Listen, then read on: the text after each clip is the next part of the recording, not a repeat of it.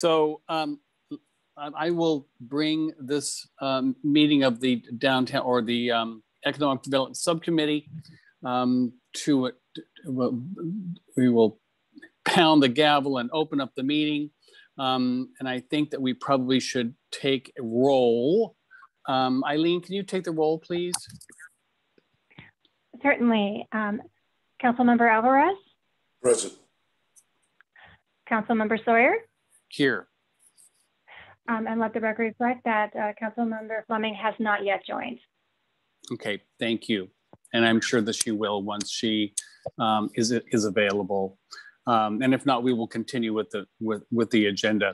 And I have a number of notes. She just texted that she's almost on, so we'll admit her shortly. Okay, should I, let's give her a minute.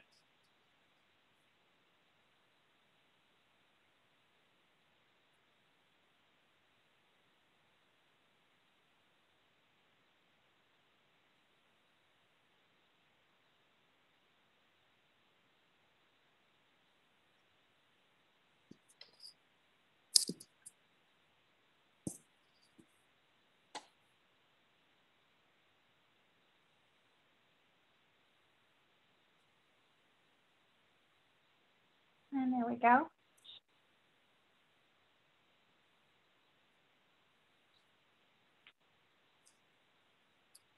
Good morning, Victoria. Morning, Don, Eddie, Raisa. Good morning. Good morning. Thanks for joining us. So there are a couple of housekeeping issues we had to go through. There's some changes to the agenda, and I've made a number of notes to refer to because of some of the changes that have popped up. The study session for the council for the parklet, this is our first item on the agenda. We're pushing this item for discussion for the June 8th subcommittee meeting instead, because instead of today, because we have delayed the council date for this conversation has been delayed to June 22nd. So it makes more sense for us to do it a little closer to when the council is going to see the item. So we would be continuing the first item on the agenda until June 8th. And if anyone has questions about that item, please feel free to call the city. And this would be, is this Raisa? Is this your number? It's the number for the Economic Development Division. So any questions we have, we can forward it to whoever would be most appropriate to respond. Excellent. That sounds great. And that number is 543-3080. Again, 543-3080. So we'll be moving that to our June 8th meeting. And I don't, given that it's on the agenda, Jeff, should I be asking for public comment? You could. Okay, so is there, if there is anyone who'd like to not wait until the 8th to offer public comment, they can offer that now. If we have anyone waiting, do we have any hands up? We do not have any hands raised at this time. Okay, excellent. Then we'll just wait until we are able to deal with it on June 8th. The next item on the agenda has to do with deferred rent on city properties. And Jill, could you address this issue? Actually, we do have to pull that one. Jill gave me a call just prior to this meeting saying that there is a remaining legal issue that she needs to review, and she hadn't received information on that yet, not from our city attorney, to just want to be clear.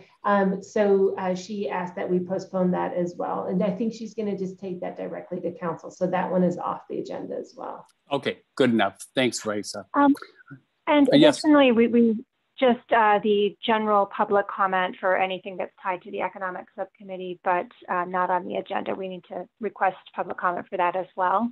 Oh, thank you. Just for items not on the agenda. Correct. Okay. So do we have any of those items, items not on the agenda that the community would like to speak to?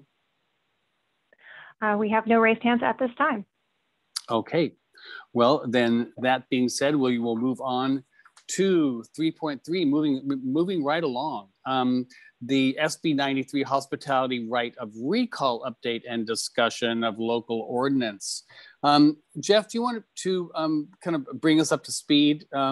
Because we wanted to reconsider our recommendation in advance of this item to the full council. The state bill, this was before the state bill actually passed, and because it did pass and is substantially the same as what Labor had proposed, we need to, let's have the conversation again. Indeed, we mentioned that we would have a conversation about it, but also knowing that the council agenda is really super full, and even pressing items are being shuffled around a lot. It's really our open government task force has made some recommendations that have created some scheduling issues. So pushing certain items out to further dates. So Jeff, if you might be able to give us an overview, if possible, about how the state law might be different than our local ordinance as proposed. Sure. So just to kind of refresh our recollections, the right of recall and both the state and a local ordinance do the same thing. They essentially are intended to provide hotel workers who are laid off due to COVID-related reasons for rehire, to make them eligible, give them the opportunity for rehire when positions become available. And as Councilmember Sawyer pointed out, we with this group last met on April 13th, and then 3 days later, the state law passed. No. So, so the similarities between the state law and a local ordinance that has been drafted and recommended by local labor groups have the same definition of hotel, which is any hotel within the city's jurisdiction that has 50 or more rooms. It also has the same definition of a laid off employee. And to be a laid off employee, you have to have been employed for at least 6 months up until January 31st, I think, or January 1st, 2020. And then you were let go for a COVID-related reason. Both the state law and the draft of the local ordinance would both apply to new owners. So if the hotel transferred ownership, the new owner would be obligated under both the state law and any local ordinance to go through this analysis. There are a few differences. The differences relate to notice.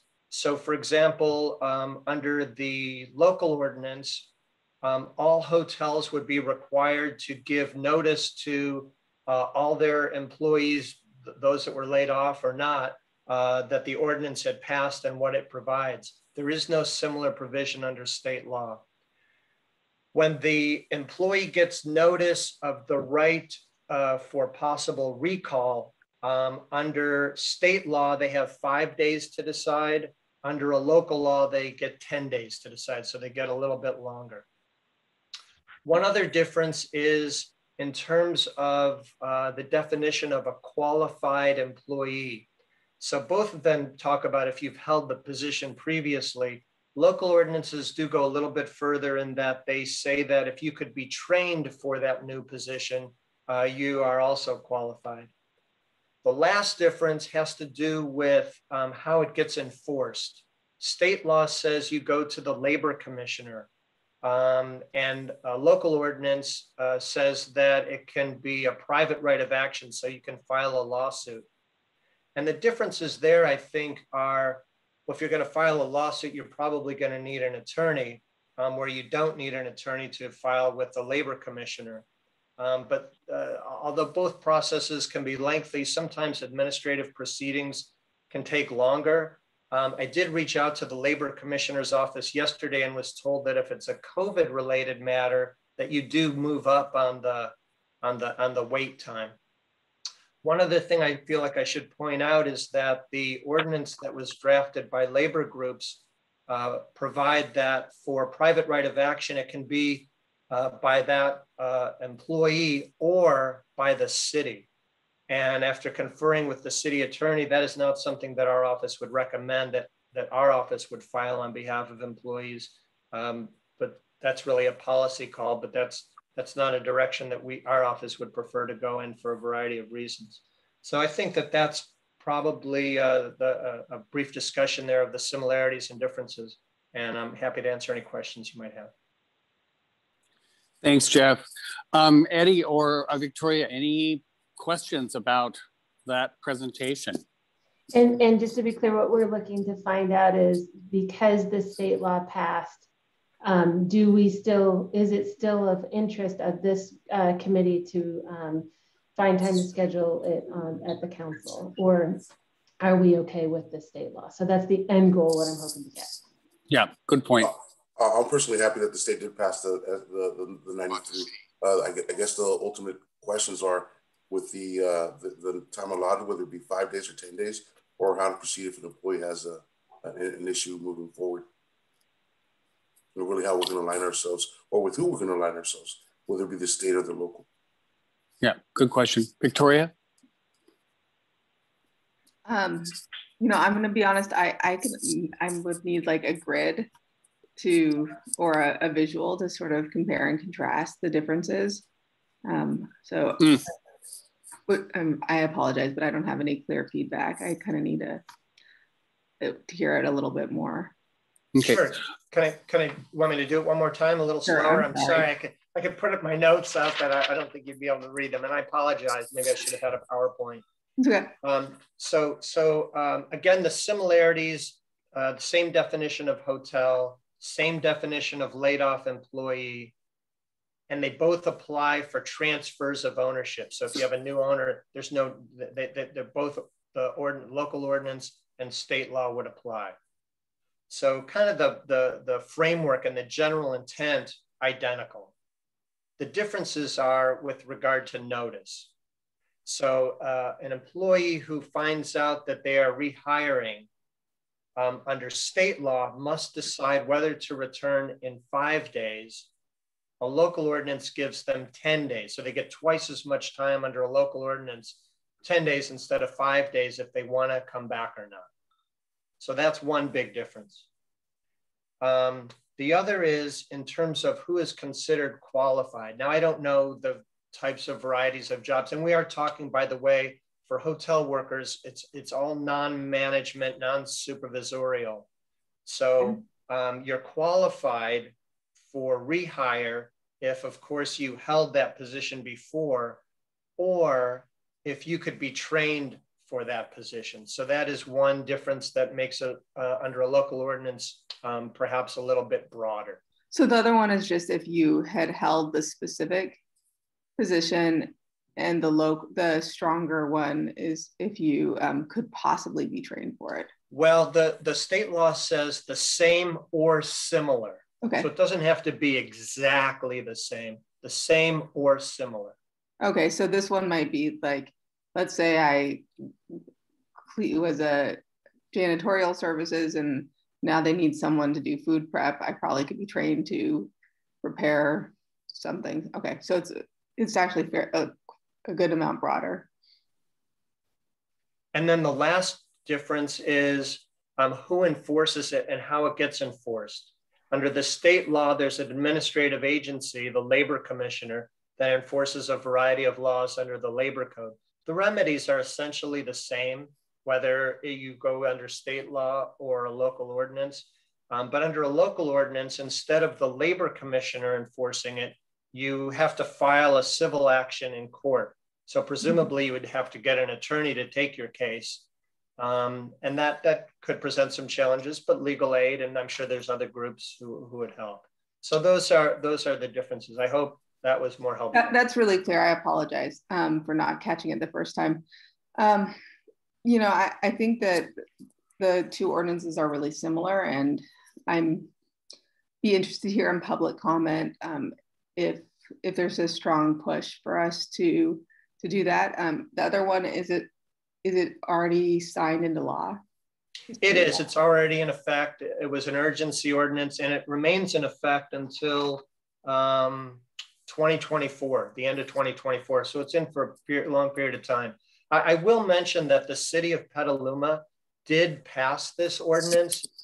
They'd already had it on their agenda when the state law passed. So it was kind of already teed up for them. Right. And they did pass it. So I think they passed it before the state law passed. Yeah, so they were in advance of it. And I haven't heard from labor advocates or businesses, frankly, on this topic since we last met. So I feel hard pressed to make any changes when we are having trouble managing our current workload. But I'm curious to know if my colleagues or staff has heard anything one way or another. Oh, I can't say that I have. I'll jump in anecdotally on the days between 5 and 10. I mean, what I'm hearing is it's so, and I'm going to love to have Raisa speak to this when what she's been hearing, that it's so hard right now to get employees at all that probably it would that the employers would probably be calling even before the 5. So which that's the major difference. The other one is actually easier to go with the state law, it sounds like, as far as that administrative hearing. So I'm curious, Ray, so what are you hearing about the general, an overview of the status of workers in that field? Yeah, so I only was able to make a few calls since the last time. I was going to ramp it up if we did have to go to council with this one. But with the 2 or 3 hoteliers that I did talk to, they can't find enough people. So one hotel, actually not in Santa Rosa, but I just happened to be talking to them. I think I mentioned this last time, they actually raised their rates, their wages quite a bit, because they were worried as other hotels got up to, started rehiring, that they were going to lose them. So the competition is fierce for workers in the hotel industry. And that's what I've been hearing fairly consistently, even before this question came up, that we cannot find enough people to work. So the rehiring, as I'm understanding it, based on who I talked to thus far, is not going to be an issue. They'll grab who they can. And they poach frequently, is what I'm hearing as well. I am seeing that as well through my businesses, the check cashing specifically. We're definitely seeing a lot of the conversation of the pay has increased, and I've seen that in the checks. My only concern is a 61-year-old person who commented during public speaking, as they are up in age, assuring that they have that right to return to work. I think that person was, if I recall, she was actually still employed. I think she was using it as an example of age, though she had not herself lost her job, as I recall her statement. And Jeff, please correct me. The local ordinance was asking for hotels. The state one actually goes a little bit broader in respect to, I believe it's airport services, as well as building services to office, retail, and other commercial buildings. So it's a bit broader, which I do like. That's correct. And it's a good point. And I didn't mention it only because I didn't really think we had any of those types of employers in Santa Rosa, but that is a good point. And I don't know for sure, but you identified the correct other groups that the state law does apply to. The one that we might qualify under would be the event centers, such as Burbank or something of that nature, maybe. Yeah. Well, go ahead. So, again, I'm interested to hear from the public, but what I've heard from staff and from my colleagues so far, and from the ordinance itself, from Mr. Burke, puts me at ease in terms of the original concerns that had been brought to my attention, and that there is a mechanism in place to protect people. And in this tight labor market, I think that gives people a fairly good opportunity without being too cumbersome for business, as the state is suggested. Yeah, good point, Victoria. And I agree. It looks like the state has pretty well addressed the major issues. And there's one more which is kind of is lost sometimes, and that is consistency and predictability amongst jurisdictions. And if we were to to alleviate confusion, and if we just adhere to the state law, that it does tend to, if we don't have two different places to go to look at the rules and regs, that can be beneficial to workers as well. So that's one more reason. But let's go to the public. I've got some Zoom legalese I need to read before we move into public comment. I should have read this a little bit earlier. John, before you do that, sure, go ahead, Eddie. What the people might be interested in the public comment, I'm really interested to hear how they feel about the difference between the 5 and the 10-day notice. Good point. We'll hope that those that are looking to address us will weigh in on that. So due to the provisions of the governor's COVID-related executive orders, which suspended certain requirements of the Brown Act, the Economic Development Subcommittee is conducting today's meeting in a virtual setting. Members of the public may view and listen to the meeting as noted on the city's website, as well as on today's agenda. Members of the public wishing to speak during agenda items or public comment will be able to do so by using the raise hand feature or pressing *9 on their phone. When called upon, they will then be given the ability to address the committee.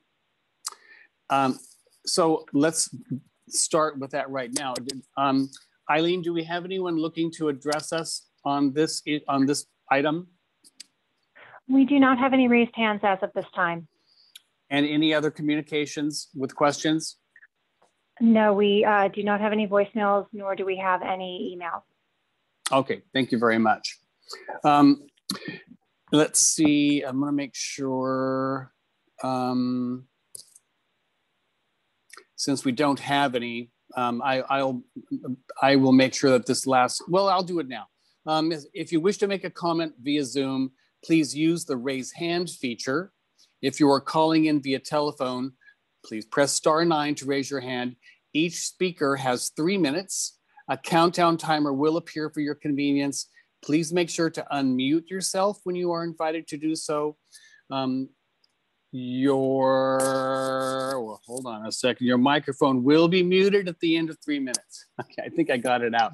And we may have some public comment during our last item. So if we don't have any other comment, let's just hope that the state law in this regard covers what we need covered, and that we can support the language in their support their language on this item. So we'll move on to our last item. Oh, go ahead. Let me just make sure Raisa. that I have it clear. So we are now not going to be forwarding it to council. So I just want to make sure that that is clear. Okay. Correct. Thank you. No action is necessary. We're good with that, Eddie and Victoria? Through the chair, and maybe this is a question for Jeff, I just want to know, since we did take formal action, if we need to do anything to undo that action. I think it was, I don't know that there was really any formal action. I think Councilmember Sawyer mentioned it at a full council meeting, so I suppose that you could mention it again. I trust that Councilmember Sawyer will keep everyone informed. Thank you so much. Yeah, it will be a good idea to let them know that we have embraced the state law, and they have decided not to do any enhancements, that we're comfortable with that. So I will make that very clear, and I appreciate that. That's a good idea, Victoria. Okay, so item number 4, project labor agreement discussions. And I made a few notes on this, and I want to kind of go over them and get the comments from our from the members of the committee. We originally wanted this item to go to be a sole topic today, and because of issues that came up, we weren't able to do that today. as given how much we have going on and the time-sensitive items that are already on our docket, so it wasn't possible to make this a standalone. Although we see that we're moving quickly through the agenda, and that's a good thing.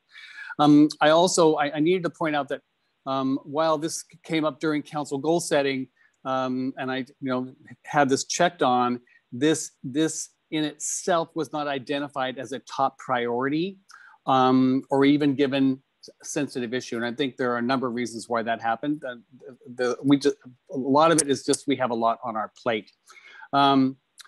Then that's not to say that I don't think that this is important, and it's not to say that that the committee does not believe that this is an important issue, but it has delayed the conversation somewhat. Are the various items and all of the items that we have on our plate. But I just wanted to make sure you understood that the expectations time-wise, because there is a lot going on. So we do have a fair amount. I don't have a clock in front of me. We do have a fair amount of time left for this issue. Let's see.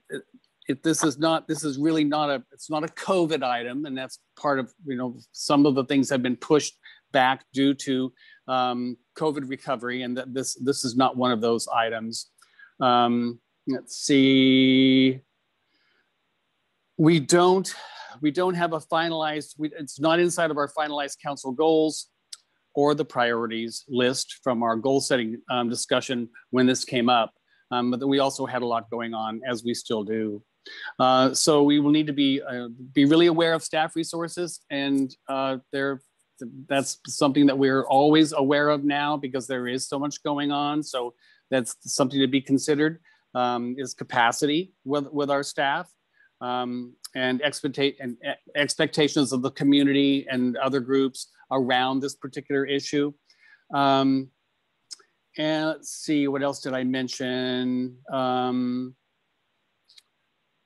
Let's see, we may run out of time today. It's kind of hard to say. I mean, depending on what our decision is as far as moving this to the council or not in the near future, or in the months to come. We may run out of time today because we do need to come up with a recommendation. I think one way or the other. But it looks like we may be talking about July if we decide to bring this back to council. We have general plan visioning sessions scheduled in June.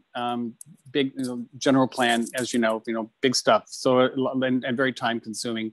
And we also have the permanent parklet program review before that goes to council at the end of June. So there's a lot going on. So I'm not sure exactly how to start this off. I mean, we could just get a Jeff. Would you be able to thumbnail sketch PLAs for those that are listening that may not understand the basic tenets of a PLA? I can actually do that for you, and then Jeff. Okay, thanks, Raisa. Because otherwise, I didn't want to surprise Jeff with, "Hey, crash course." Yeah. Never like to surprise.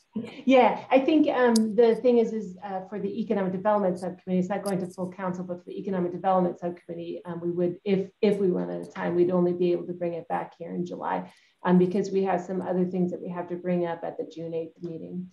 But okay.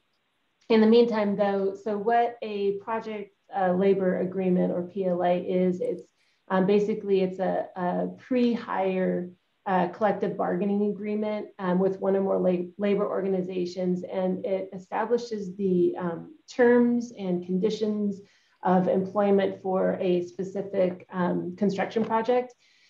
And then it's through construction union bargaining projects. Sorry, I have to look for my notes here because I had to look this up as well. But through construction union bargaining rights, it sets the wage rates and benefits of all employees working on a particular project, to where all contractors and subcontractors have to agree to the provisions of the agreement. It supersedes any existing collective bargaining agreements, I believe. And then, I think another important thing to note is that as I understand it, I'm not super versed on this, they run the gamut, so it can be used for both public and or private projects. So I think the local ordinance, if we chose to do so, could decide what kind of projects it would apply to. And I believe the specific provisions can be tailored to meet the needs of a particular project. But they generally include the prevention of work stoppages for the length of the project.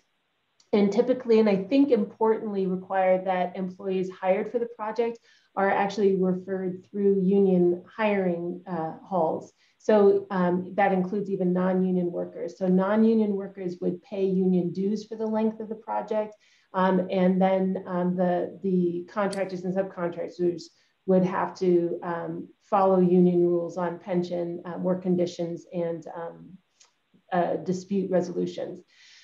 I am not super sure how many PLAs are in place in Santa Rosa. I do know that the Santa Rosa Junior College has a PLA in place for their science and technology building. And I looked that up. It's about $78 or $80 million project. And then they also have one for the renovation of their auditorium. And I think that was around 30 or like $32 million.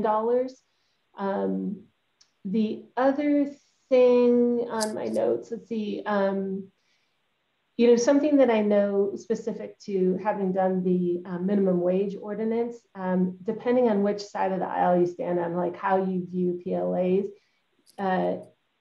you can find studies in support or against it. So I just want to be clear that there's a wealth of information on both sides of the issue here. But what I'm hoping that we can have is not bring up outlier examples, but we can look apples to apples when we're looking at PLA projects or non-PLA projects or union or non-union projects. Because I've noticed that it's hard to have a good conversation on this issue when we're looking at things that are not necessarily relevant to what our market is here, the kinds of projects that we have here, et cetera. The other thing that I noted is that this is something that's promoted by unions and supports the hiring through union halls, even of non-union workers.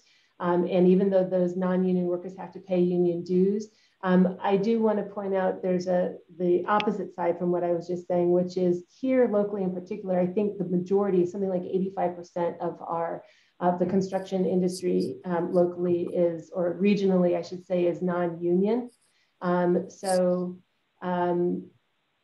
It might affect also how our local construction industry responds or reacts to this. So that's the last thing I want to point out. And Jeff, I don't know if you're familiar with PLAs, if you have anything to add on that, but hopefully that's enough to get us started in the conversation. So I just heard about this yesterday, and so I just did a little bit of research, and I think that's really actually a very good summary. And I don't know what kind of public comment you'll get or how much background you already have, but yeah, I mean, I think Raisa has kind of identified the pros and cons that are out there, and I think I'll leave it at that. Okay, thanks, Jeff, and thanks for that thumbnail sketch, Raisa. I know there's a lot of discussion around this particular issue. Could you clarify one thing for me? You mentioned the making sure that we deal with apples and not apples and oranges. Could you give me a sense of one of those examples that might be apples and oranges?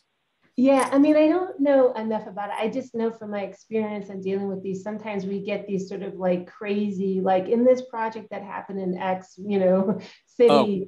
And I was like, it's not something that that is necessarily relevant here. The other thing, and I'm basing this off of, my experience when I was doing the minimum wage. It was, things came up or disagreements with ideas behind minimum wage, for example, that were not at all under our ability to review, such as tip credit. So I don't know enough about this to be able to say, okay, well, here's a really good example. But, you know, the only thing I can think of off the top of my head is potentially the question of, you know, fair wage issues. You know, my understanding of what the wages are here, they're very high. I mean, that's, they're high across the board, whether you're union or non-union. Is there much of a difference? I don't know. So I don't want to say, well, you know, an outlier thing might be, and I'm making this up because I really don't know. You know, at such and such a place, they pay, you know, so little and union wages are up here. I just don't know enough about what it could be. So I think it's more of a question for those in support or those against to sort of, you know, let us have a realistic conversation, or please inform realistically to our locale what that conversation would be so we can understand it better. Sure, and I'm sure that there will be lots of, you know, if we bring this to the full council, and I, you know, I don't think I have to have too large of a crystal ball to think that we're probably going to be bringing this to full council for a good airing. But before we move to public comment, any quick questions, Victoria or Eddie, about the PLAs before we move to public comment? Yeah, I'm aware that in addition to the junior college having a PLA that they used for, I got to go in their new auditorium, by the way, it was in March of last year. It was so gorgeous, by the way. So I can't wait for us all to get back in there. So in addition to the junior college having used the PLA, I do know that the county has a standing PLA. And I, please correct me if I'm wrong, that it applies to projects over a certain threshold. And I believe that it's only public projects in that, but I'm not sure. So, and it exempts a couple of places. So if we were to do this, we would have a couple of regional or local partners that are doing this. Do you happen to know any of the broad strokes of the county one, so that we could at least sort of look at a comparable? I don't, but I can try to Google it super quick. It's okay. I know that it's got like a floor of $10 million, and it exempts the airport and one other really large thing. It was a significant compromise, and it happened a few years back. I just wanted to put that out there. I don't have the details of it, but I thought it was helpful for us to know that this is not, you would not be unique to the city of Santa Rosa. Yeah, there are definitely stipulations or floors and ceilings, and you know, I do remember that conversation. It feels like a long time ago, but you are right. There are limits in different in that floor and the ceiling. I just don't remember the numbers either. It was 2014. And it just kicked me out. I think it was like projects over 10 million or more for the county. Okay. Yeah. Well, we may get some of that information from public comment as well. If not now, then later. So if you, Eddie, if you and Victoria and Raisa and Jeff are ready for public comment, we will move to that part of our agenda.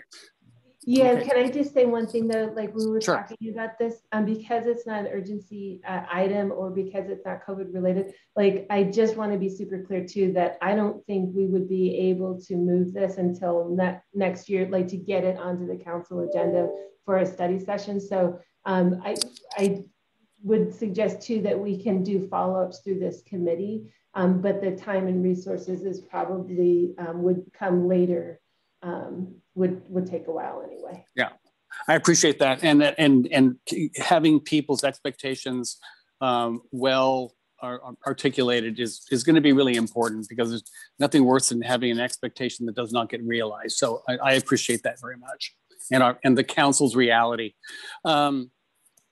So Eileen, do we have any public comment on this item? We do. The first caller is Eric Christian. Eric, if you could hold just a moment while I get you queued up.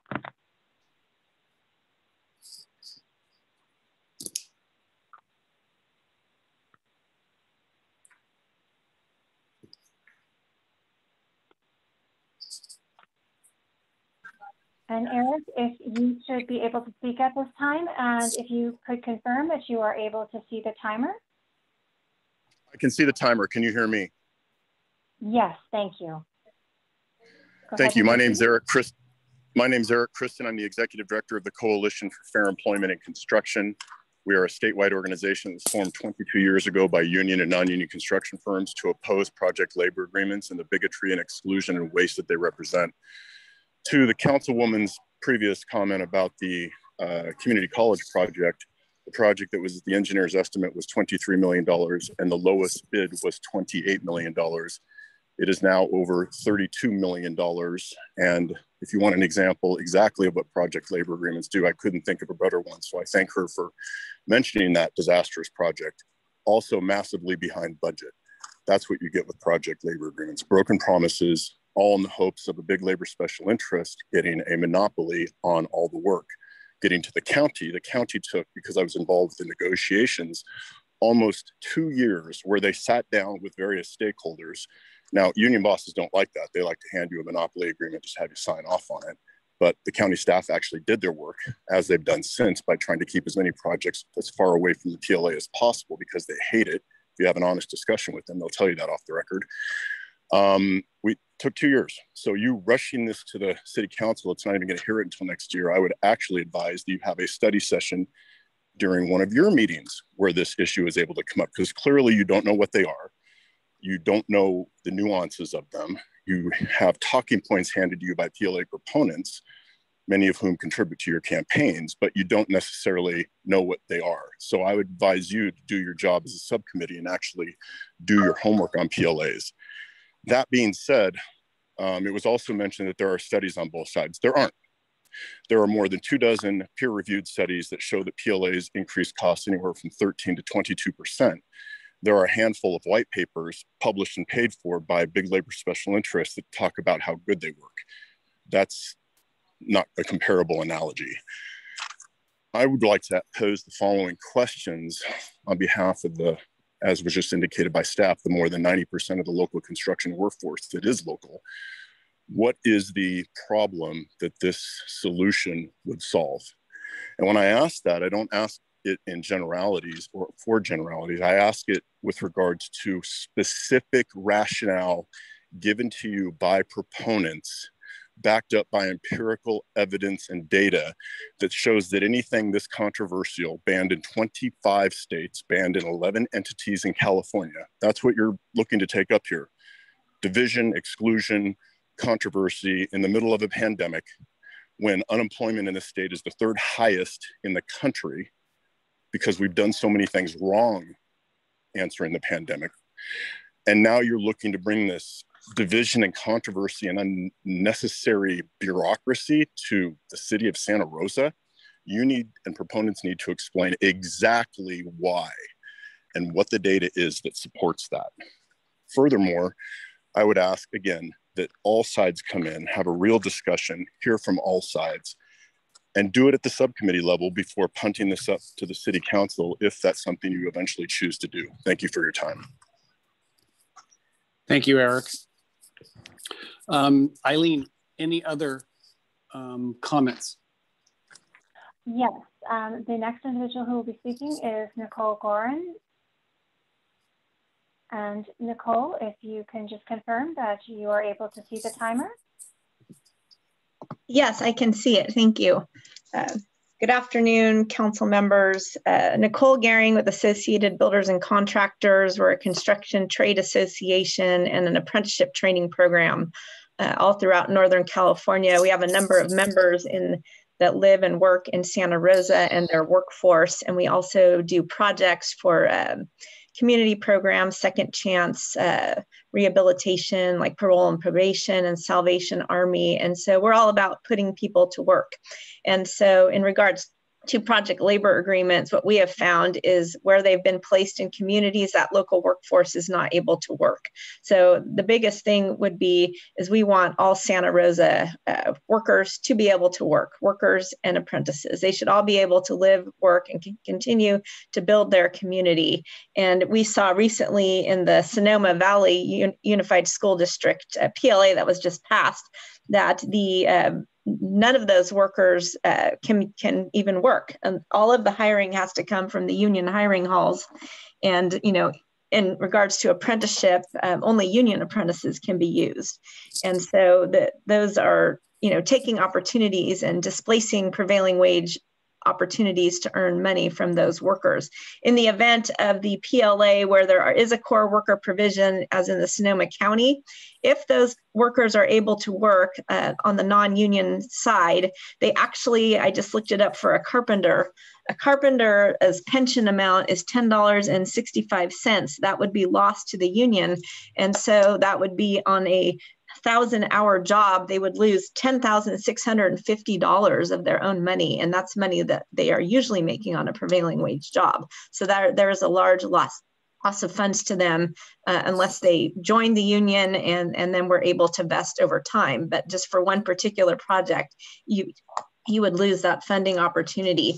The staff report from Sonoma County on the behavioral health unit indicated that the PLA was going to add 10 to 14% for that project. That project had a fixed budget of $48.8 million, which means they would have had to they have to find an additional $3.8 million or make significant adjustments in value engineering in order to make that project succeed.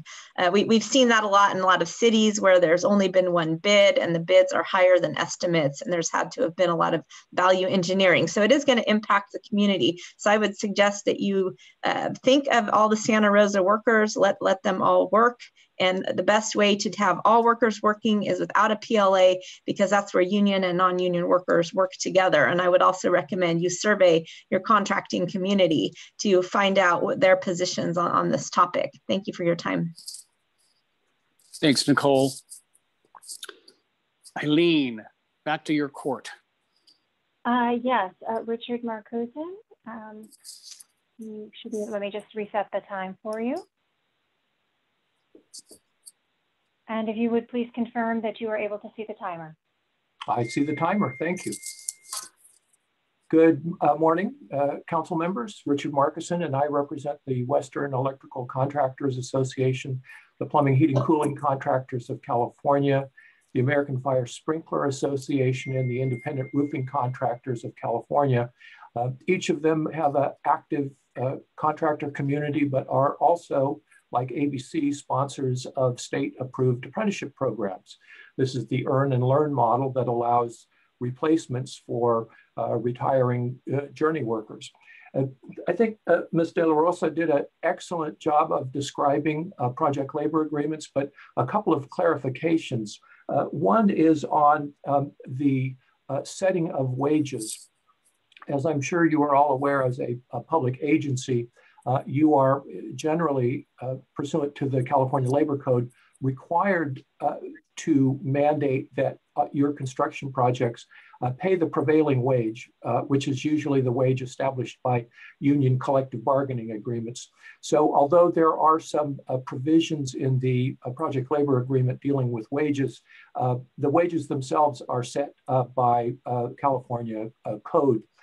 Also, the PLA does not supersede the other individual collective bargaining agreements that are put in place on all of the sub-trades. In fact, the typical project labor agreement will incorporate by reference all of the other collective bargaining agreements. And so the contractor who is required to agree to abide by the project labor agreement also in essence becomes signatory or responsible for as many as 14 or 15 different collective bargaining agreements. One of the recent or often cited goals of a project labor agreement is for local hire. However, I would caution the city that when you look at the local hire provisions in a project labor agreement, there's nothing fixed in them. In other words, there's no mandate of local hire. They typically will couch it in terms of the unions will make a best effort to employ local workers, but there is no mandate, there are no penalties, and in some cases, there's not even a requirement for any reporting of that. One of the other frequently cited reasons for a project labor agreement is based upon quality. and delivering the job on budget. However, there are no provisions in the typical PLA that deal anything with quality or budget, because those are the responsibility of the employing contractor and the public agency. And so the individual worker has no control over quality or price. Like the others, we encourage you to give this some serious thought, and we're happy to join you in that discussion. Thank you very much, and have a great rest of your day. Thank you, Richard. Eileen? Yes, we do have some other individuals. The next individual is Ken Kreischer. Ken, I'm going to unmute you and reset the timer for you. And if you would please confirm the third. I can see the timer. Can you hear me? Yes, please proceed. Okay, my name is Ken Kreischer. I am a local resident, local property owner, local commercial property owner. I'm also an employer and a contractor in Santa Rosa. This topic means so much to me. In fact, I'm actually calling in from vacation in Florida with my wife, and I'm sitting in Disney World while I speak to you. A little tidbit about that: I left instructions with all family, friends, and coworkers that I was absolutely not to be contacted this week. This was to be 100% family, but this came up and I'm breaking my own rule to call in on this. It's that important to me. I'd like to also add that my comments and beliefs in opposition of PLA is not rhetoric. As I mentioned at the beginning, I'm a contractor. I'm also a union contractor, and my company employees have worked on probably a little more than 7 project labor agreements in the past. And I can tell you that they do increase costs. They do require double benefits for non-union employees. They do restrict the number of contractors that bid projects. It's not rhetoric. It's documented experience, and I've seen it firsthand. I would encourage the council or this subcommittee, as others have said, if this is going to be something to look at in the future anymore, to really do your homework. Do some studies, do some surveys to the contractors. I've often said in the past when this subject comes up, don't listen to associations, unions, or union members, because there's one thing they all have in common. They don't bid projects. Your contractors bid the project. A union cannot say, oh, it's not going to affect the price. They don't set the price. The contractor bids your projects. That's who you need to be working with. That's who you need to see what the impacts of the PLA are. So I would really encourage you to do surveys with local contractors to see what impacts the PLA would have on your projects. And as part of that, figure out what it is you're trying to accomplish. Are you looking for local hire? Are you looking for health insurance requirements? There's so many things that municipalities want, and they overlook the fact that those could be put into the bid specifications even without a PLA. I would also echo what Richard Markison said to the opening comments, that the wages are already set by prevailing wage. A PLA does not set wages. A PLA takes a union contractor with 1 agreement or 2 agreements and binds them to 14 agreements. That's another area where your costs go up. Thank you very much. Thanks, Ken. Back to the fun. Take no more calls. I'm gone. Okay, thank you. Eileen? Our next speaker is Rogern. Rogern, I'm going to go ahead and reset the timer for you. If you would please confirm that you are able to see the clock, please.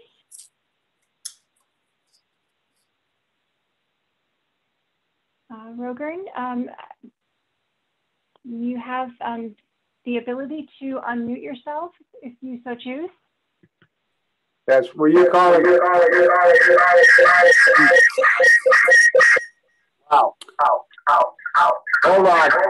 Come back to me. Okay, we'll come back to you, Rogern. Go ahead to the next caller, Eileen. Okay, the next caller is Sherry Cabral. Sherry, if you would please confirm your ability to see the timer, that would be wonderful.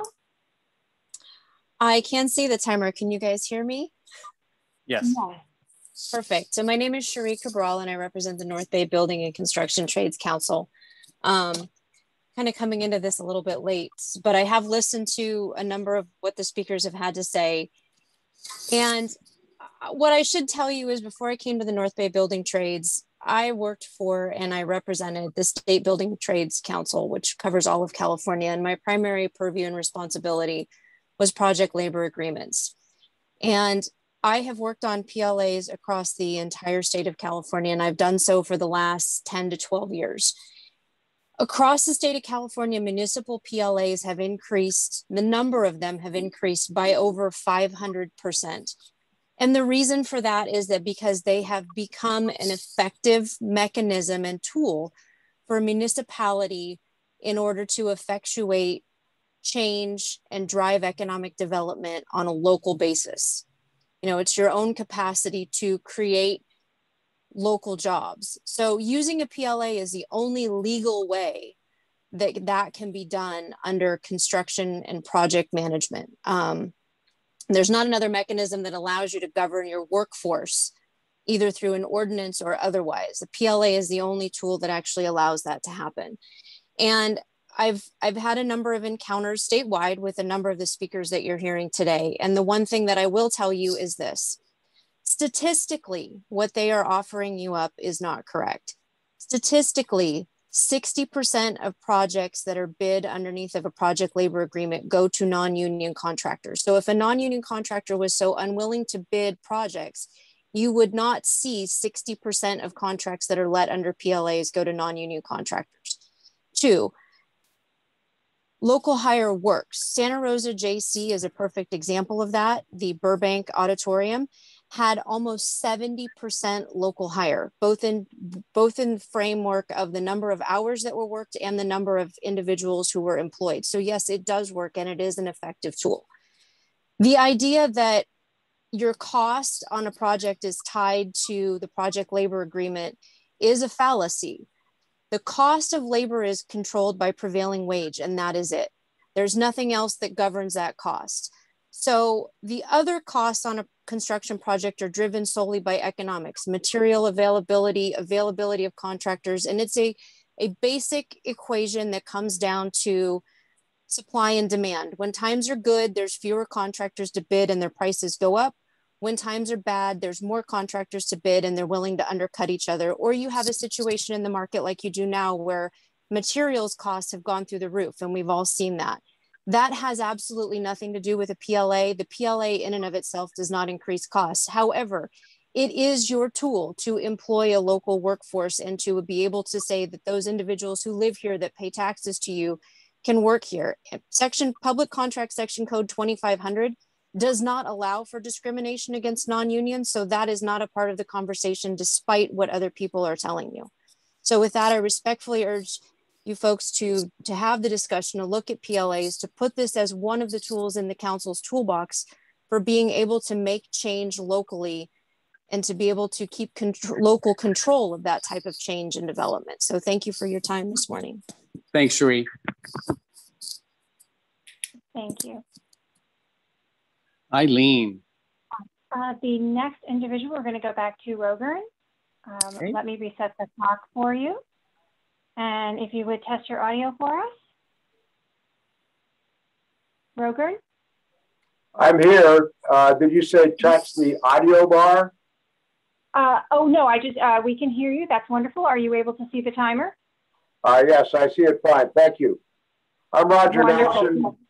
I am president and owner of Midstate Construction, a fairly large local contractor that's been working in this area for a long time. I want everybody to understand first that we are perfectly capable of doing PLA projects, and many of our projects have both union and non-union subcontractors on them. We do a lot of prevailing wage affordable housing projects. So we are not, I'm not coming to you today as a contractor with a vested interest, but as a taxpayer and somebody who believes in fair dealing. I think it's been said, but I think everybody should understand that a PLA mandate certain wages, but those wages are already required on anything that is funded by the county, the state, or the city. So for example, a carpenter, whether there's a PLA or not, will be making with pension and his annuity a wage of about $150,000 a year. So we're not addressing a low income problem. We're simply blocking out with a PLA projects for a specific union minority. In Sonoma County, about 85% of all of the contractors and workers are non-signatory. They earn the same amount on your jobs, whether or not there is a PLA. What the PLA does do is it adds 10 to 20% to your project costs, and it means that there will be non-local people working on your job.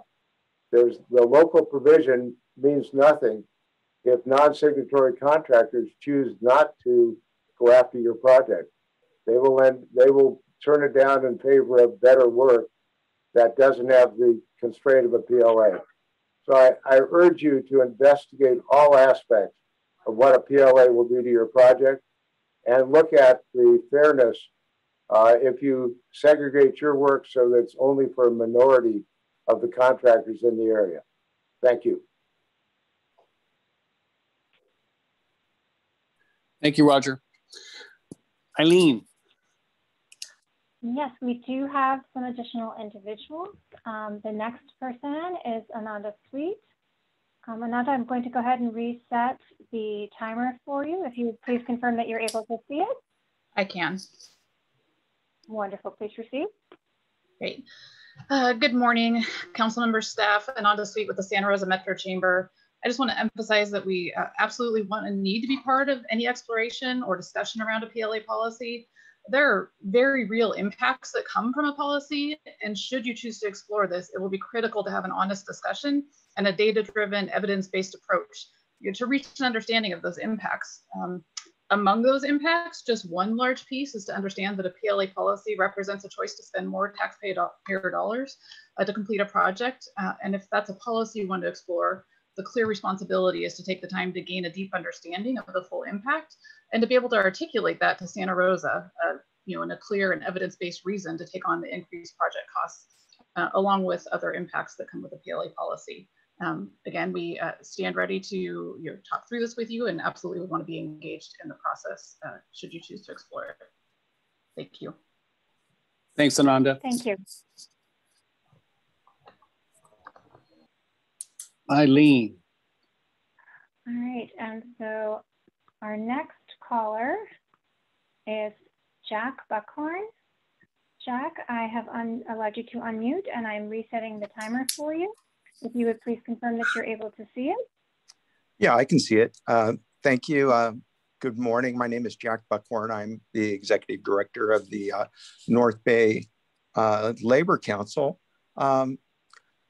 I also am a building trades member and have worked on PLAs for many years.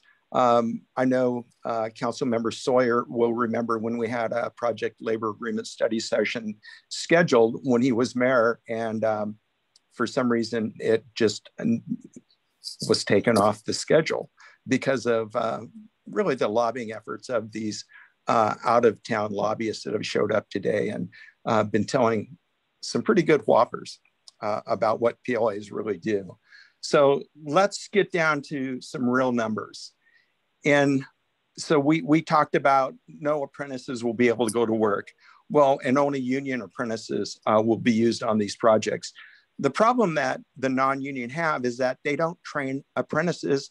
And in Sonoma County specifically, 90% of all apprentices are union apprentices in joint programs. Less than 10% work in parallel programs.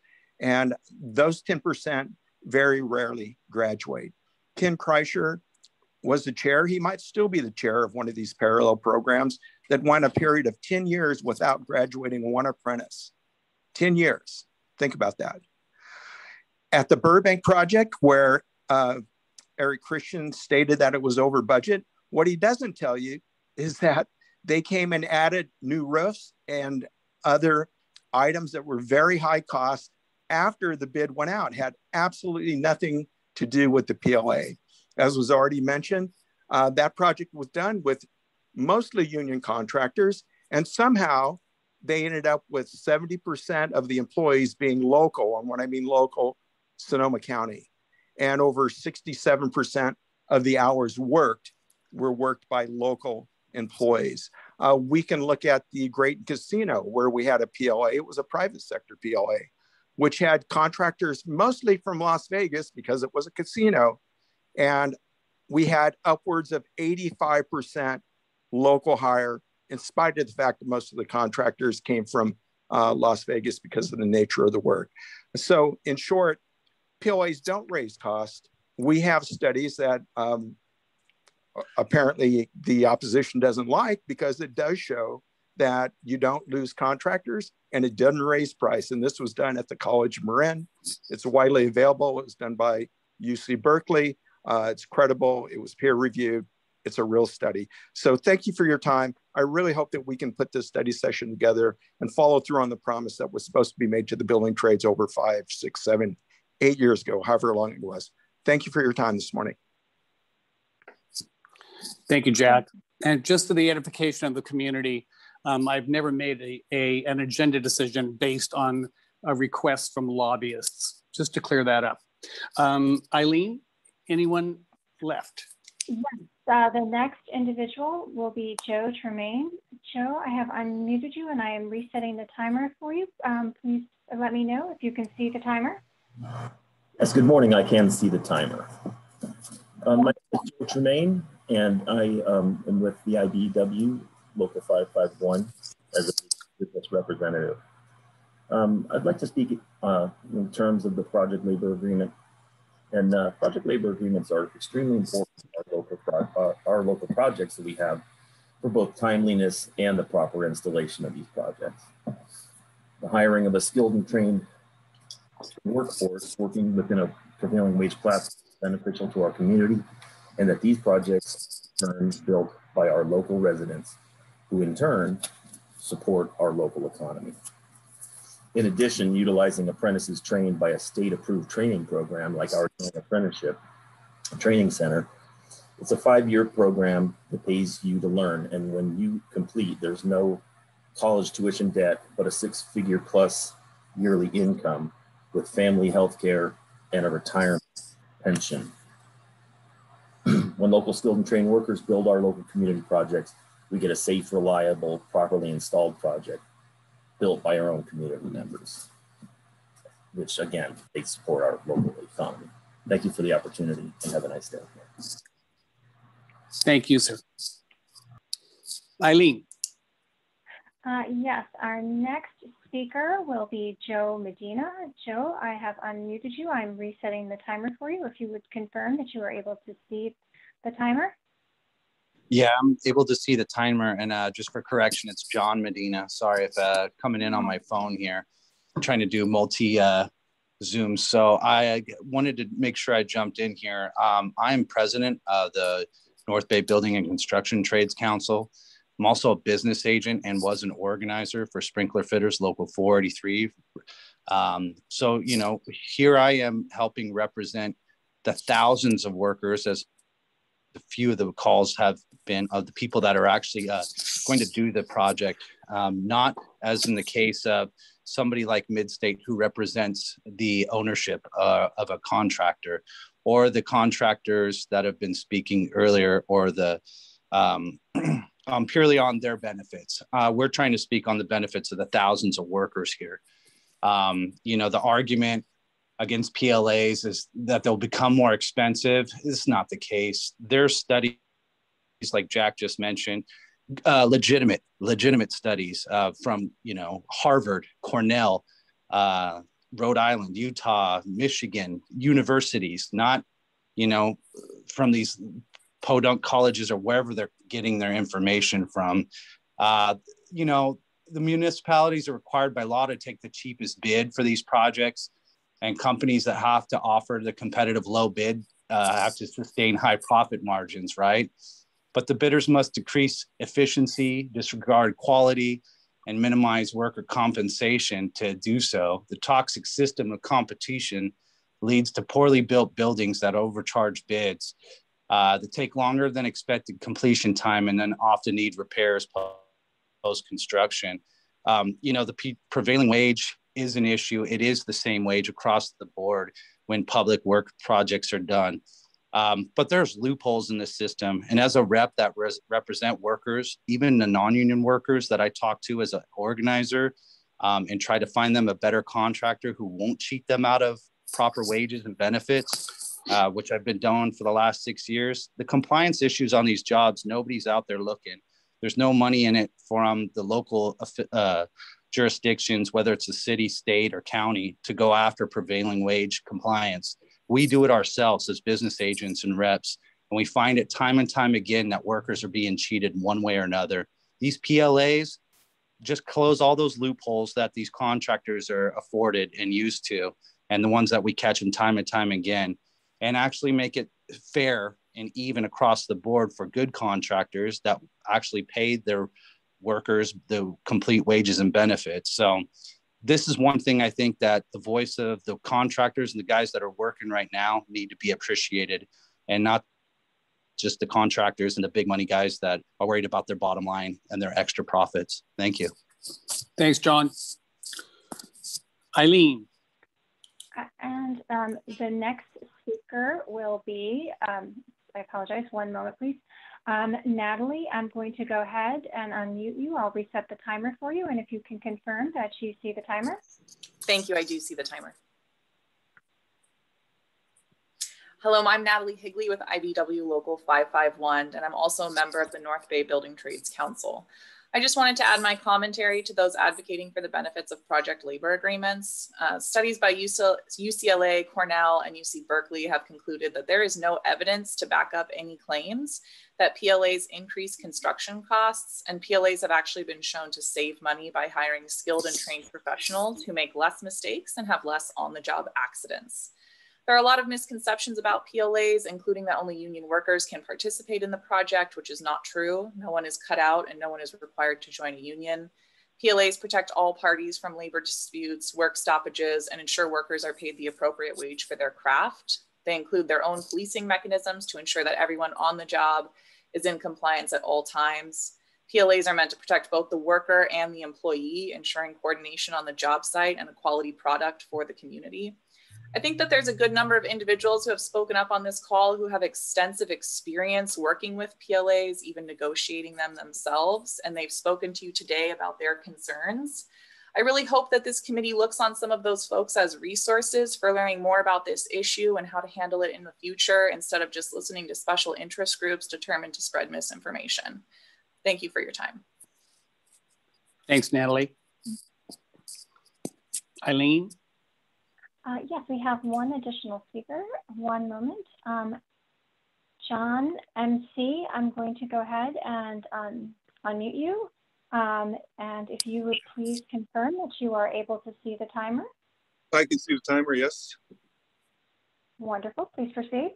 Hello, council members. My name is John McIntyre, and I'm lucky enough to serve the men and women of the International Brotherhood of Electrical Workers, Local 551, as their business manager.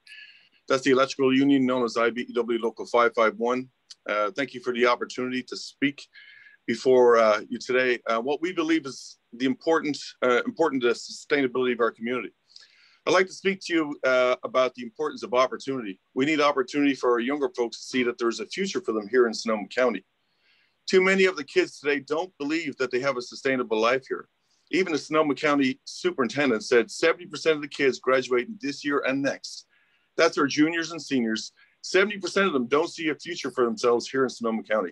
They don't see themselves owning a home, raising a family, helping their kids with their homework, having their kids go to schools they went to as kids. They don't see any of that. And how could they? Everything is so expensive. They're getting priced right out of the market, even before they have a chance to dip their toes into the market. Project labor agreements with strong state certified apprenticeship programs, guaranteed upward mobility, guaranteed wages, benefits, and pensions will show the community that there is a future for them here in Sonoma County. A future that includes them not having to work multiple jobs to make ends meet. a future that means only to having to work 40 hours a week to provide for your family, a future that includes healthcare for you and your family, a future that includes a pension that will allow you to retire with dignity, still having the ability to hold your grandkids and swing a golf club. This is the future that a project labor agreement brings. More opportunity for more community members. How can we ask our future workforce to plan to stay here when we don't take advantage of the opportunities staring us right in the face?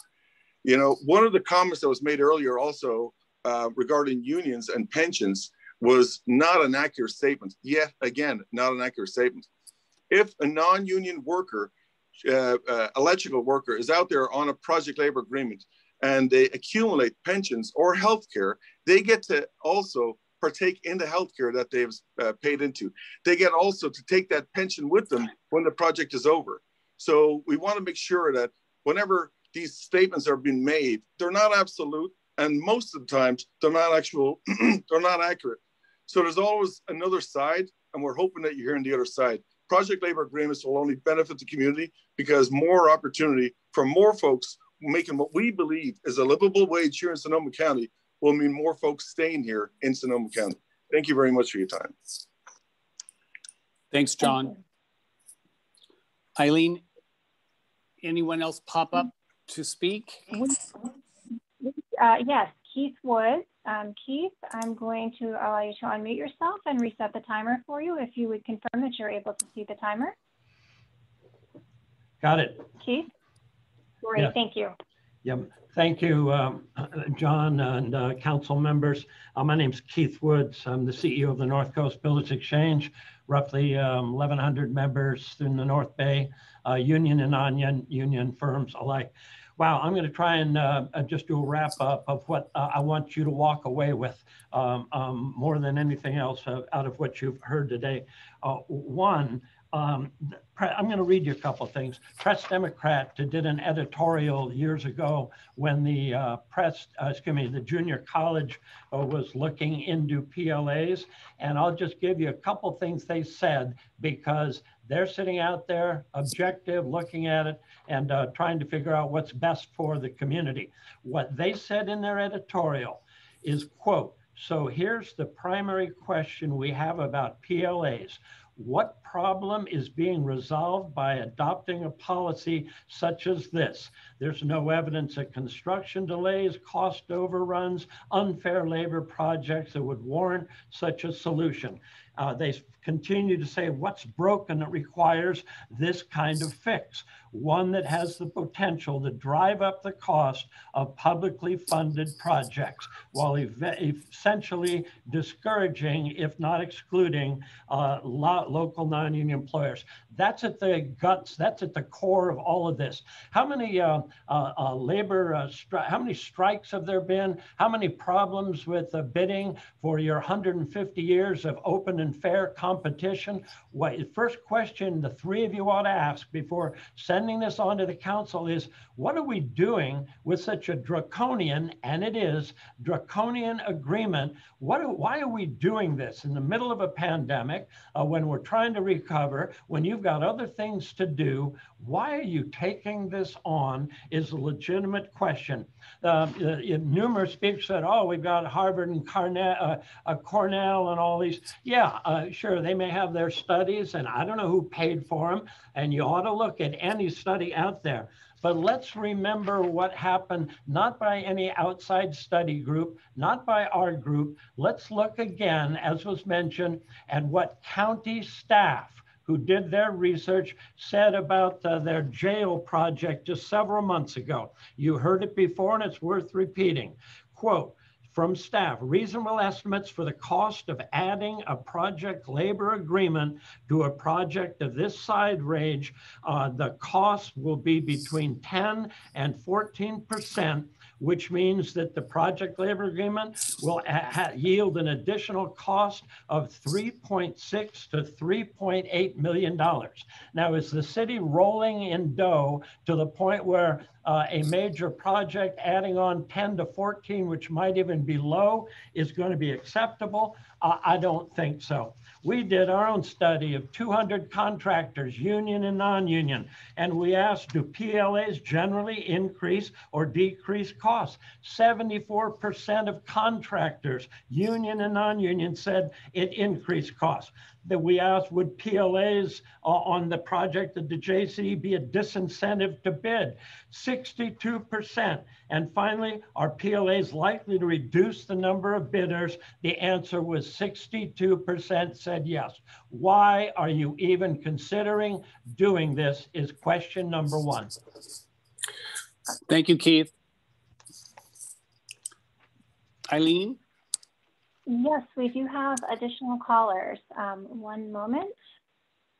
The next caller is Frank. Frank, I have allowed you to unmute. I'm resetting the timer for you. If you would confirm that you can see it, that would be wonderful. Yeah, I can see the timer. Great, thank you.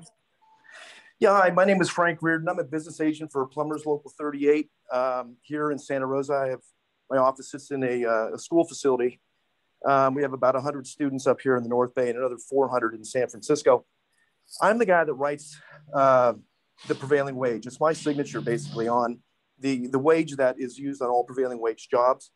So all the contractors on a prevailing wage job, whether they're union or non-union, use my wage. It's my wage, and we all buy pipe. Speaking from a plumber's point of view, we all buy pipe from the same place.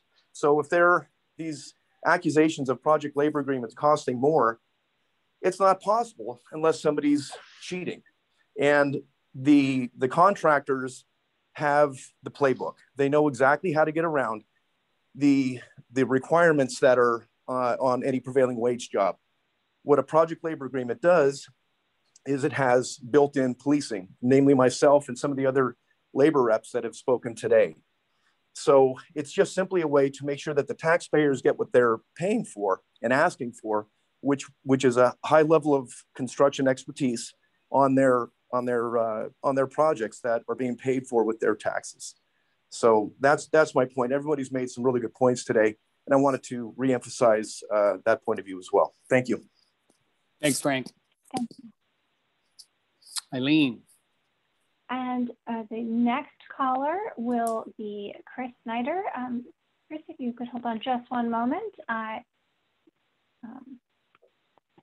You are able to, oh, I apologize, Chris. Let's try that one more time. You should be able to unmute at this point. I'm resetting the timer. If you would confirm that you are able to see it. I am. Can you guys hear me? Yes. Yes.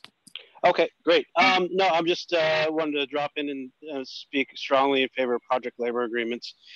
I just heard Frank speak, and he is absolutely right. I mean, there is the cost of prevailing wage is prevailing wage, and the only way that costs go up is if contractors cheat.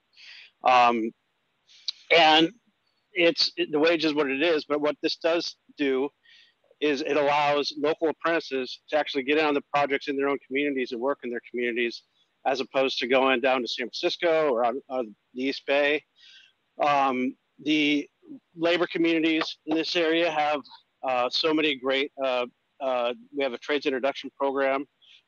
We have kids that are out that we take out and look at these projects, and we get them directly into a career pathway. And when you are in a union career pathway, you have lifetime medical, you have lifetime pension benefits. It's all privately funded. There's no, the apprenticeships, the kids they're not coming out with $100,000 in student loan debt. It's all pay as you go. And these are the type of projects that allow these guys to work, to learn. And I mean, it's a bonus to the community. It's a bonus to the kids out there building our infrastructure of the future.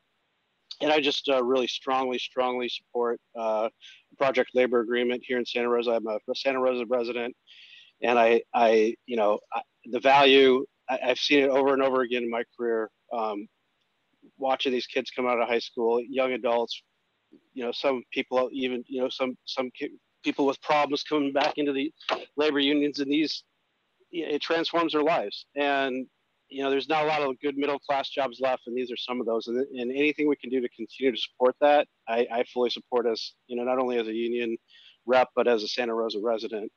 And so please pass project labor agreement. I'll do everything I can to support it. And I think it's just a wonderful thing all the way around. Thanks for your time.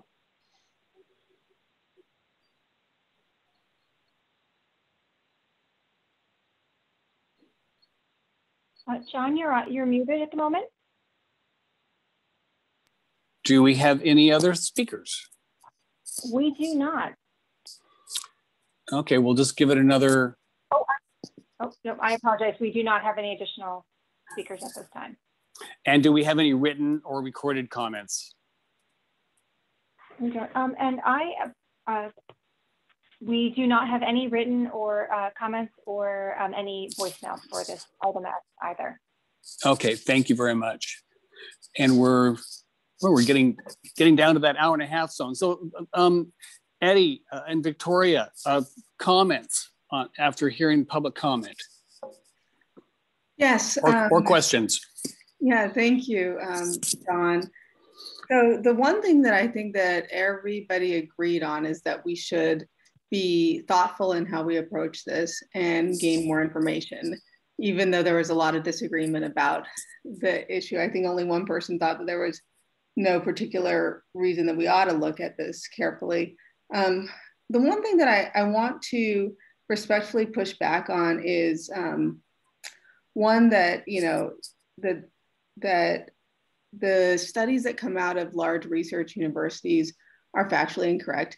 In this era of people feeling like they're entitled to their own facts, I find that really troubling, separate and apart from a discussion of whether or not PLAs are valid. And so I think that we need to honor the research methods and practices. We may not always agree with outcomes, but it's really concerning to me when we start to erode what we all believe in as fact. And so to that end, you know, we're all entitled to our own opinions, but not our own facts. And so I do hope that we take this up in an empirical way. And the other thing that really struck me is that there was an underlying tension between cost versus value. And so I heard folks saying that this costs more, and it may cost more. I'd like to see more information about that. What I want to see alongside with that is what's the value to the local economy? If we're paying 5% or 10% more, are we getting that back plus more, or are we losing that? And so I'll be looking to see how this impacts our local economy and whether or not the investment in this type of agreement helps us to generate more business and more economic availability for all of the people in Santa Rosa and the region. So I'm really interested in making sure that accessibility and upward mobility is something that our council and this subcommittee participates in facilitating. And so to that end, I do hope that we can, as time permits, get more information and have a robust discussion with some mutually agreed upon facts. And I, for my part, agree to not undercut facts from reputable sources when I don't agree with them. So thank you very much. Thanks, Victoria. Eddie? Well, first of all, I want to appreciate Councilwoman Fleming's comments in regards to the reports that have come forth. They should be respected. In regards to why we should require or petition for a study session, it's because we are coming out of COVID. And I believe that as we do come out of COVID, there will be building, there will be, our economy will start up once again. And what I want to see are the comparison of those apples to apples. And we ask ourselves, how do we do so? And for me, it's the budget, what the forecasted budget is. And in those buildings that have been built, what was the end result? What was the end cost? And if we could actually do a comparable of PLAs compared to those that did not require a PLA. A question for me is the prioritization of local hire compared to the obligation of locally hiring. That for me is an area of great concern. So I do hear that both sides are interested in a study session. I personally do see the point of producing a study session or having a study session because we are now exiting COVID. Thanks, Eddie. Well, we did hear earlier about the time commitments and capacity of staff, and as you both mentioned, doing a fairly amount of extensive research into kind of the battle of the information, if you will, back and forth, because I did hear some similarities from both arguments, and so being able to ferret out enough information to allow us to make an informed decision, which is really what we always strive for, is an informed decision. And not knowing exactly how much time that may take. Raisa, you mentioned next year as far as being able to gather enough information together to bring it to the full council. Is this something that would also need to be discussed as far as staff time and fiscal obligations, and also the council coming together in creating its priorities for potentially re-establishing priorities when it comes to PLAs, because it's a big lift. It is a big lift. It always has been, and will continue to be. So what are your thoughts as far as expectations? Yeah, I mean, I have to say, just today, this was incredibly helpful to hear the comments and your comments to those comments. So a couple of things is, one, I think I would like to continue that sort of narrow in what we would take or how we would present something to council, even for a study session through this committee. I did like the idea of having, I mean, I wouldn't want to call it a study session, but a continuation of this discussion through this group, because I think it helps hone in on the issues in the data collection to have a better, more informed study session at the end. So I wouldn't be able to do that on next month's agenda, but we can again, begin putting it as an agenda item as we have time and room for, and maybe take it in pieces. A couple of things that I heard. I like this idea of understanding council objectives and goals related to it. So, again, it speaks on both sides to the data and the problems of, that council is looking to solve and how we might be able to get there. And also, I think it's helpful to understand where we want to go with, would it be public only or private projects? So we can begin ticking off some of the elements of it, threshold of cost. And I think we can do that through a series of our economic development subcommittee meetings. And then in terms of council priorities, I mean, to be honest with you, I haven't yet seen what the outcome of your the 2-day study session or whatever it was, the council goal setting session. I haven't actually seen what the priorities are yet, so I need to circle around back on that. But it's not as if it's not even a top tier goal. It's not as if we haven't taken second tier goals as staff has had time. It's just a consideration on where are we with the top tier goals. So I'm not saying it's impossible, but I am saying probably for full council, it wouldn't be till a little while, but through this subcommittee, I think we can begin honing in on the ideas and be better able to prepare for a full council. Given that, how long do you think it might be before we can bring it back for perhaps by the time we discuss this again, we will have a full understanding of the council goals and the priorities well articulated. And council always has an opportunity as well of rescheduling and changing the priorities as we move through the year. Do you believe, we're in May now, do you believe that you could have a sense of what the goals, I guess it would be, you'd like us to continue chewing on this for a while before we bring it back to council, and maybe breaking up some of the pieces. You mentioned we might be able to kind of phase it. When do you believe we might be able to get it back on the agenda for further conversation? July is my best guess because we've got the general plan visioning session in the June subcommittee meeting. And then we've got to start moving on the child care program. So that's also on the June program. July, you know, the infrastructure financing district, the EIFD question is coming up. So that I was going to try to do for July. I mean, we're a little bit of a holy pattern because we don't know who our new city manager is or whatever, but, and this might affect it. But I would say at least for a piece of it is perhaps July, and I can try to figure out, you know, how to at least break out what the elements might be that we can start ticking off and then put something, have that discussion, like how are we going to break it down? And here's the initial discussion on the July agenda.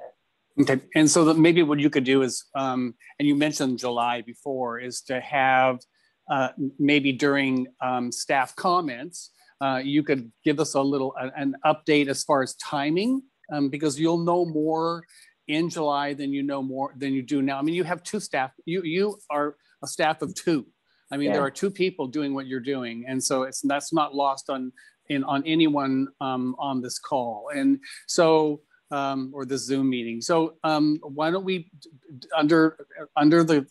we don't need to prioritize the item because I don't want to give people the impression that we're going to be digging in on that day. But in staff comments, you might be able to give us a sense of timing, a closer sense of timing, and then perhaps we can get it back on that agenda for a discussion about either phasing the conversation. We may know more about priorities. We may hopefully we'll know more about the costs involved in putting together the information necessary to make an informed decision. So let's use July as our goal time to revisit, or if nothing else, to get an update through staff comments. But again, I don't want it to appear to be an agenda item that we are going to be making any decisions about, because I don't see that to be the case in July, unless, does that sound good to you, Victoria and Eddie? So I think that it's reasonable to get an update in July, and then my hope would be in July that we have more information, and I think this is what you're saying, but are able to clearly articulate a proposed plan forward for how the subcommittee and the council consider the issue. Yes, that is our hope. Give it a couple of months to get some of the details ironed out as far as moving forward. Okay. Good with that, Eddie? Okay, so at this point, there are no other things on I don't have an agenda in front of me, actually. Yeah, that was it. Okay, so that's what I thought. Save the toughest for last. So luckily, we had a lot of time today. I think that was beneficial that we had some quality time for this conversation. So at this time, we in this format, Jeff, do I need to take comment on items not on the agenda or final comments, or can I finish the meeting? I think we've already asked for a non-agenda comment. There wasn't any. I think we can just adjourn.